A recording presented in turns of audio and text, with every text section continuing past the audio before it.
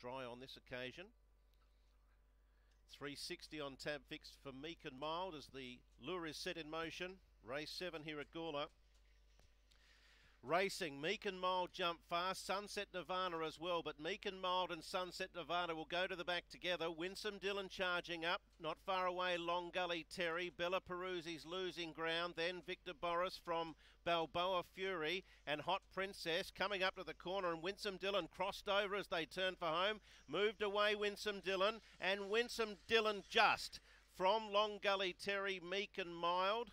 And then Victor Boris and Sunset Nirvana both close up, followed then by Hot Princess and Balboa Fury, with Long Gully Terry pulling up quickly into the pen. 23:30 something is the time, 23:30 something, and we stand by for the numbers. In a good competitive race, it looked that way on paper, 8.76.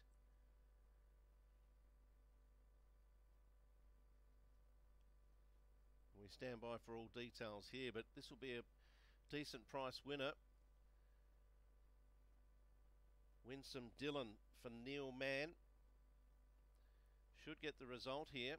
Photo for the Miners. And 8.76. Just waiting on the semaphore board here at the moment. It's just in a stalling situation. 8.76.